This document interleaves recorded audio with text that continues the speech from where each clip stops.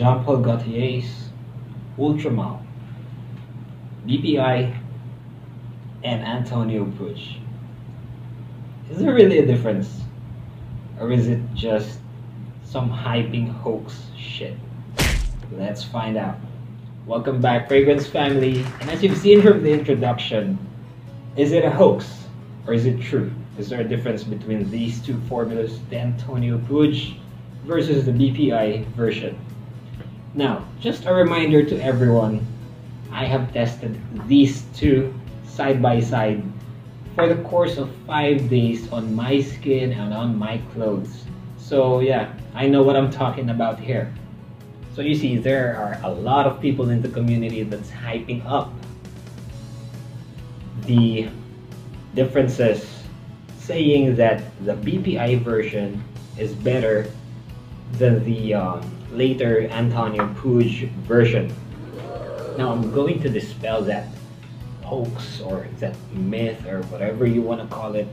But before that, a little history. As you know, one of the most recommended, most compliment getting fragrances that's I don't know, it has been reviewed by a lot of YouTubers over the course of the years.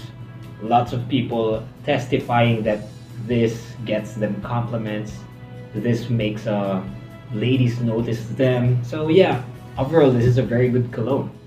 But there are some people who are, you know, spreading rumors that one is better than the other. So let's see the differences. For the top notes, as you can tell, top notes of Ultramale has this refreshing, sweet, what do you call this? The pear note, the pear, along with the I'd say lavender. I get the lavender note that's in there on the top notes. They're basically the same. I've tried the BPI version here, the Antonio Puig version here. For the top notes, first 15 minutes, I don't see any differences, none. BPI and Antonio Puig, top notes, no differences.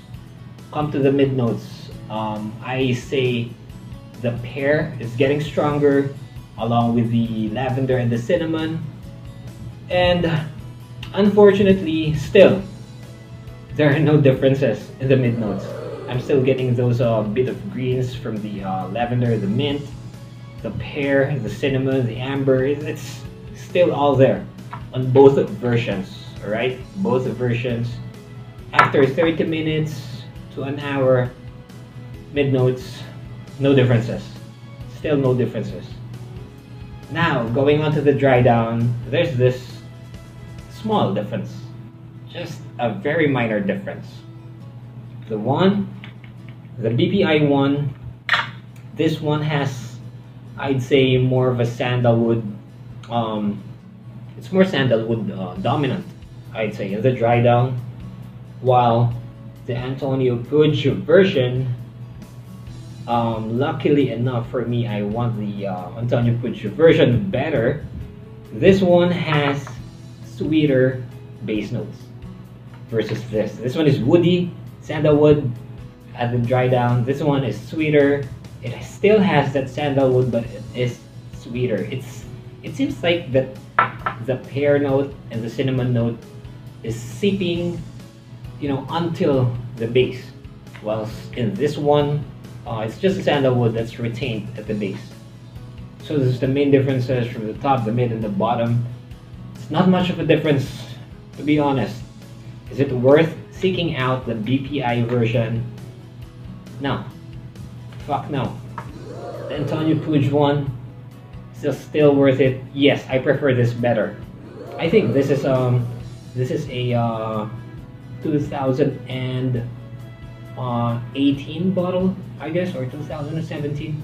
This one is the Antonio Puig bottle. These are the bottles that are, I'd say, available at your local malls or on your local online discounters.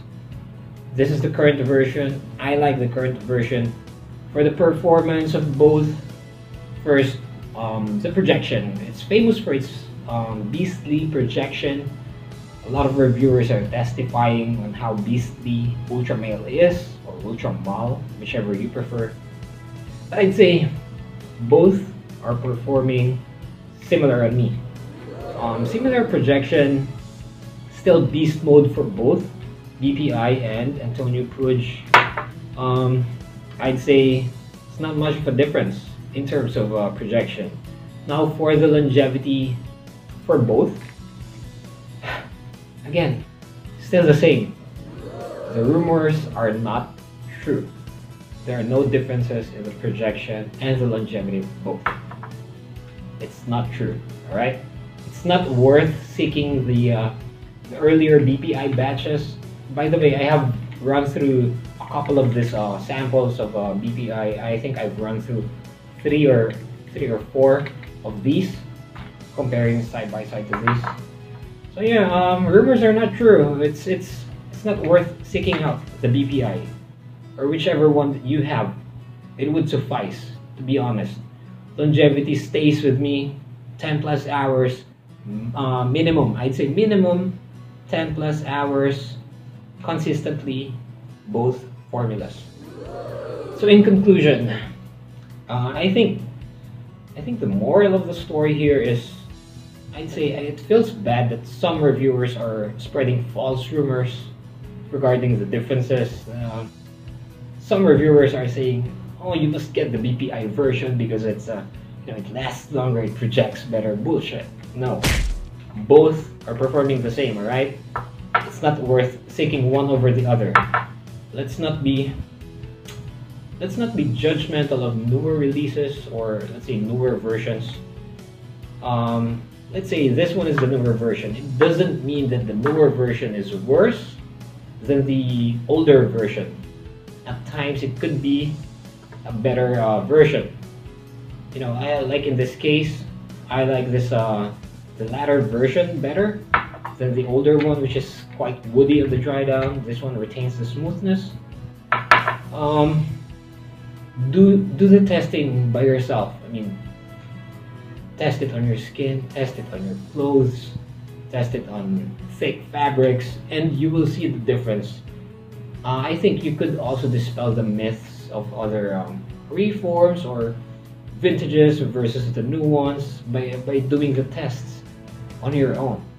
So yeah, in conclusion, I just want to give you my honest opinions here. I just want what's the best for you, so I can recommend you the best colognes, so I could review them in all honesty.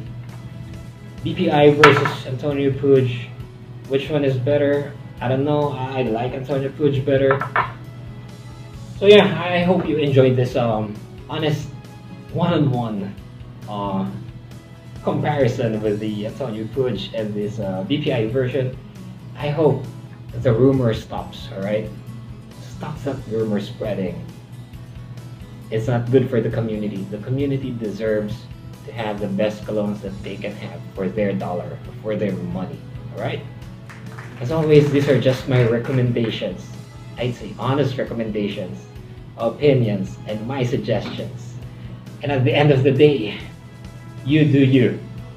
This has been your host, Alex, and yeah, thank you for your time. Love you guys. I'm out.